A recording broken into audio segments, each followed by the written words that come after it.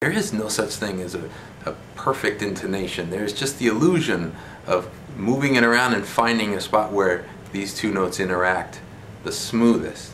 I want you to understand, in different tuning systems, sometimes you leave it out of tune on purpose, slightly, depending on whether you're playing a third or a sixth. If you don't know what I'm talking about, don't worry about it yet. So right now it's all about just hearing the flutter of the beats and having the ability to move the finger, because you're not squeezing too hard to slide it, and learning how to pivot the elbow, which is an excellent exercise. If I go to the G string to stay for a while, I need to have, see the line here, and then if I go to D, go to A, go to E. I never drop beyond just straight down. When I'm on E, I'm straight down. When I'm on G, I'm up here. I never swing out to the left. Straight down or under to the right with the elbow. That's a really good exercise. Now if you're only going from one string to the other, you may just pull your, for a short amount of time or hopping back and forth, you may just pull your finger over and not be pivoting wildly with the elbow.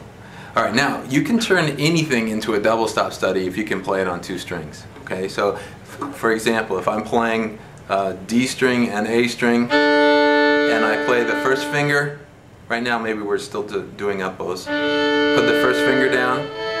Remember, it needs to be leaning slightly away from the A string so that you don't lay on it or you'll just get that sound.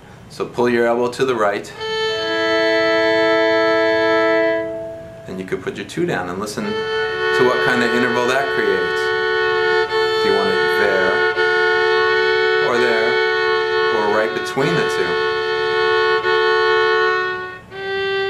Third finger, I could tune it with the string below it, because I'm playing on the D string third finger, that's a G. And if I play it with the string below, it creates an octave.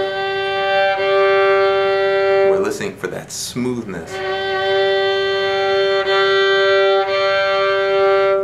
So before you can get into true double stops where you're fingering each note, you need to know how to hear the differences of the interval and where you want it to be. So you're listening for beats, okay?